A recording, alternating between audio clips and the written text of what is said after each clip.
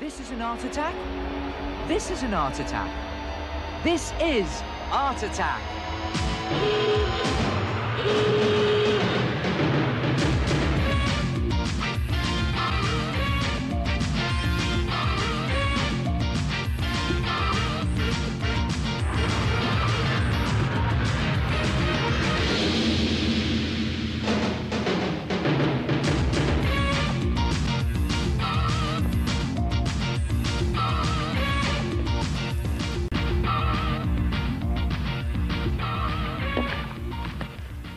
Hello, hello, hello.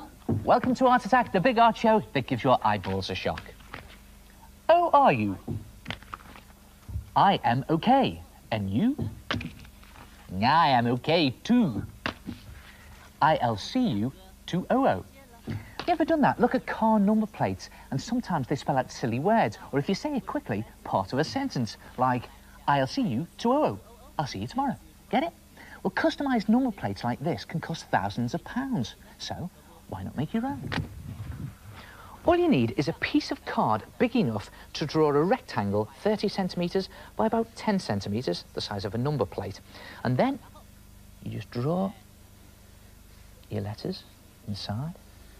You can draw part of a silly word, or you can even include your name, if you can work that out. And what I'm going to do here is just put in the screw for the number plate there on the other side. All adds to the authenticity. And there it is. It says I-M-N-E-L. And if you say it fast, I am Neil. In other words, I am Neil. When you've got it to that stage, you can cover it with this sticky back plastic. You know the stuff that gets everywhere and you're getting a terrible mess with it? Well, I'm not going to do it now. I've already done it. There it is. It gives it this brilliant glossy finish. Then you need some of this wood adhesive. Now you can get this from do-it-yourself stores or good art and craft shops, and it's just a case of squeezing it onto the pencil lines on your designed number plate. Doesn't matter if it goes a little bit wobbly.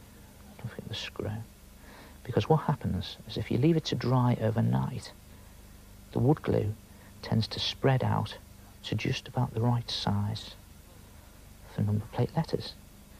There it is. I'll just do that bit to show you there.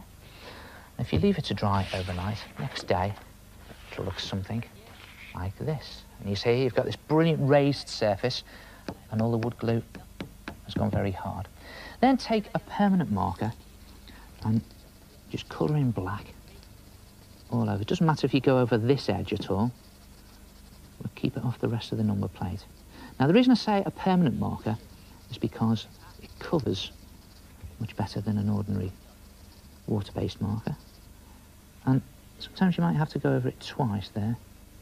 And of course, permanent marker doesn't rub out and it dries with a shiny finish. Don't forget the screw. And you keep going over all the letters of your number plate. Let's finish it there. When you've finished, you can cut it out and you have something that looks like that. There it is. Your own customised number plate. I-M-N-E-L. I'm Neil. And what do you do with it when you finish with it? Come and have a look at this. You stick it on the front of your bike. But do yourself a favour. If it starts to rain, don't forget to take it in. And what if you haven't got a bike? Well, you could always put it on the front of your bedroom door. Mess around with all the letters. There's loads of different names you can try. I am Ellen. I am Stevie. I am Nigel. You are a BB.